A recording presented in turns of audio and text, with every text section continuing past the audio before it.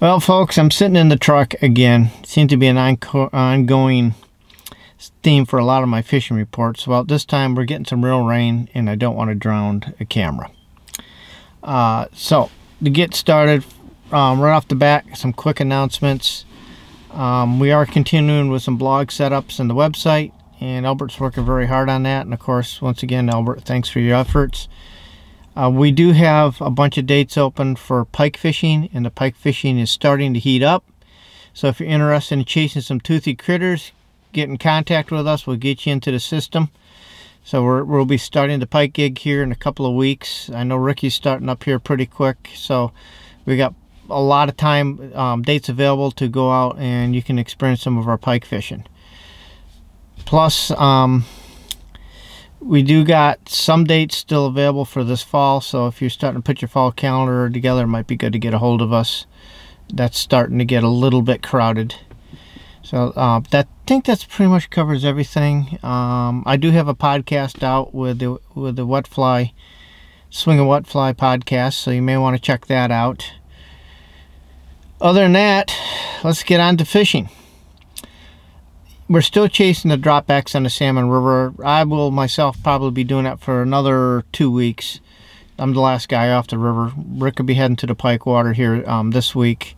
He will be fishing a little bit dropbacks during the week, but we're starting to shift to the toothy critters. But yeah, we got probably about 2 more weeks of steelhead fishing, and this time of year is what I refer to as swing season. It's actually some of my favorite times of the year to be chasing these steelhead. You know, it's all spay casting, sink tip work, covering the water, fishing the cool flies. So yeah, we're right in the full bits of that. Last week they were a little bit grumpy. We were finding fish. Basically every place we stopped on our runs, because we're covering lots of water, we're finding fish. Either we're hooking the fish, we're seeing fish jumping around, we're seeing fish in the pools. So we're still finding plenty of fish. They were just a little bit crabby this week. We had a lot of drops. We would hook them and they'd shake off. Welcome steelhead fishing. So we had a bunch of that going on. So, but the water temperatures are still in the upper 40s, low 50s, depending on where you are. So the water temperatures are really good. Water flows right now are at 500 CFS. I suspect we might see some 750 water this week. Once again, I'm sitting in the truck at an access point, babbling about the fishing because I don't want to drown my poor camera. So that'll tell you what. And we do have some wet weather through most of the week, so we'll have to see what it does with the water flows. If the river goes up, everybody says it'll wash the fish out. That has not been my observations over the years. Usually what we do find is that the fish get dispersed, and not just dispersed vertically through the river, horizontally across the river.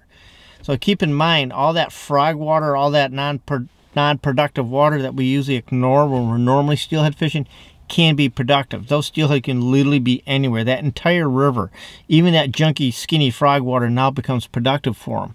Because in that skinny, junky, so-called junky water, it's got baby Chinooks and crayfish in it, and they could be in there hunting those things. So even though every once in a while it's got to either throw a fly in there and streamer fish it out.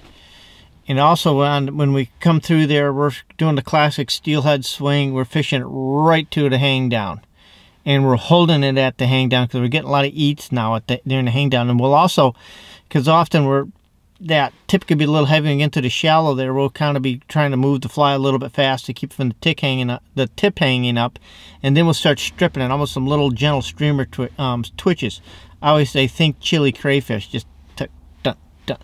And we'll retrieve that for about 5 or 10 feet, and that you'd be surprised how many fish are grabbed during that part of the retrieve, before we just rip the fly and jack it out again. So it's a coverage game. I mean, some days we're using drift boats, some days we're walking the river. You know, once again, there's fish from the from Eltmar all the way down to the bottom of the DSR right at the moment. The hatchery still has a fair amount of fish. I'm suspecting here that this week they're going to probably give the fish a boot in the hatchery and kick them out. But there's still a bunch of fish in there. So that's kind of what's going on with the steelhead. Now the DSR is seeing a bunch of smallmouth bass in there. In the bottom end, especially in the bottom end, the DSR is really bassy. So you're bumping in some really nice bass in there. It's 3 to 5 pounders. And of course steelhead. So even if you're looking for steelhead, just cover as much water in the DSR as you can. And then So you fish from top, fish the bottom, on the way back up, hit those spots again. So just because you're in that run or that pool an hour or two ago and didn't touch anything doesn't mean that it didn't collect a few fish in that time span, because those fish are always, when they seem to get that bottom end, like around the Douglas salmon, those fish seem to move a little bit faster on the way out. So it's good for you to fish fast too and just recover water. As for the bass fishing, yes, the bass season is closed. However, it is legal at this time to target bass on a catch and release basis, at least in the Salmon River. Be mindful where you fish. Some areas it is illegal to target bass right now with the season closed. And if you're worried about upsetting them in their spawning, because there's a lot of big fat females showing up right now, just stay in the pools and runs right in the center and fish those things, and avoid the edges, because that's where the spawning activity is happening. So if you stay kind of in the center of the pool, you'll stay away from the bulk of the actively spawning fish, and away from the reds. And actually what you can do is probably catch a lot of the females probably at that point in either post or pre-spawn, where the males, they guard the nest and they're on the edges, and you should be away from them, or at least not bothering them too much. So that's something to keep in mind if you're a little concerned about affecting the spawning that's going on there. But the DSR is, things are fishing pretty decent for this time of year down to DSR. You know, it's, yeah, this is probably this week, maybe next week, are probably your best 2 weeks. Probably the main 2 weeks for any amount of steelhead down there. Probably third week, who knows. It all depends on how these temperatures are. It looks like it's going to be cool again, so it looks like we're not going to get a lot of warm temperatures. Keep in mind, when water temperatures start getting to the low 60s, that's what really pushes these fish out fast. But as long as we stay in the mid 50s, they'll hang and eat. So that's something to keep in mind. So that's going to be fishing pretty good. And there's not a lot of fishing pressure down the DSR. Also, there's not a lot of fishing pressure on the Salmon River. So I suspect we're probably going to see some 750 water. And I'm sitting in the truck. Excuse me, folks. I'm looking for, oh well, I got flies all over the place, and you can never find them when you want them. You know how it is. You know, if you want to fish a lot of intruders, stuff like that, here's one of the flies we're using. It's a little bit chewed up, but you can see the size length. And here's another one we're using. That and steelhead crack, which everybody probably figures I'm getting most of my fish on. So yeah, you know, size 4s, even kind of a black and olive woolly bugger, which looks a little bit baby Chinookies, 6s and 4s, and that's been working. So that's basically, keep your flies about like this, keep them meaty, and keep them about 3/4 at depth. You still want a couple of feet up in the bottom so that fly is really silhouetted and they can see it, because if they want it, they'll go get it. And at this point, it's more important that fly's got a nice lifelike swing and swim to it, and it's visible. You know, not too high up in the water column, but you want to definitely be, during the winter, at 40 degrees, we like to be within 6 inches of the bottom. Now I want to be 2 feet above, within the bottom. You know, a 1.5 feet, 2 feet off the bottom. Because one of those fish are a little bit more suspended, and they're actively looking for food. So that's your little bit of a fishing tip in there.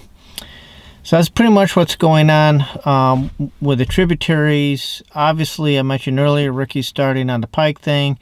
We've already got, like, one of the guys got a 44-inch pike, just a beautiful monster thing. And the pike are coming off their spawning cycle, so they're really starting to wake back up, and they're starting to eat. So the pike fishing is picking up. Obviously, I mentioned earlier, we got time for our Toothy Critter program, our pike fishing. If you want to join us, that's starting to heat up. We're going to be doing that well within June, probably almost to July.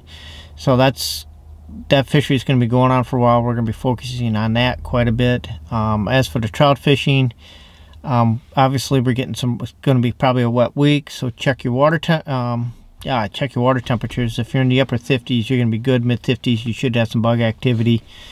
I know my local trout streams are getting some Hendricksons, some olives. Some of your other, but my local trout stream gets a very early Hendrickson hatch. Most of the other waters, you're probably going to see the front end of that, probably see some olives, probably some blue quills.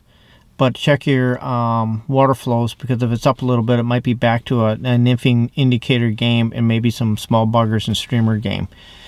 Waiting for the hatches to get rolling. The hatches ought to be starting up here fairly soon. You know, and we are the end of April, so we still got a couple of weeks for a lot of your places to start seeing good Hendricksons and olives. So the trout fishing is starting to heat up. For you trout guys, like I said, it's, you know, just prepare to do a little nymphing and streamer fishing when you go there. And you just kind of got to play it by ear. But if you're looking for your best activity, try afternoon, late morning to mid-afternoons, late afternoons when your water temperatures are going to be at the best. And that's when you're going to probably see some bug activity and some feeding activity. So that's what's going on with the trout fishing. There's a lot starting to happen, even though steelhead fishing is starting to, well, we're starting to wind down our steelhead fishing. But yet the pike fishing and the trout fishing is all heating up. So lots happening. Hope to see you on the water, and as always, it's good meeting everybody that I bump into that says they've heard me on the podcast or watches the videos. Thank you for the support. I like you guys saying hello. I enjoy meeting you on the river. So until then, see you in the river, folks. We got a lot of fishing ahead of us. See ya. This is Jay at JPEG Guides and Lost River Fishing. We are a year-round fly fishing catch and release guide service. We fish the Lake Ontario tributaries, and then during the spring and the summer we also fish the inland trout streams, classic dry fly fishing. During the heat of the summer we will do the warm water fishing for bass and pike. If you're interested in any of our outings or have any questions, please feel free to email us at fish@lostriversfishing.com. Hope to hear from you, and if you have any questions, feel free to contact us.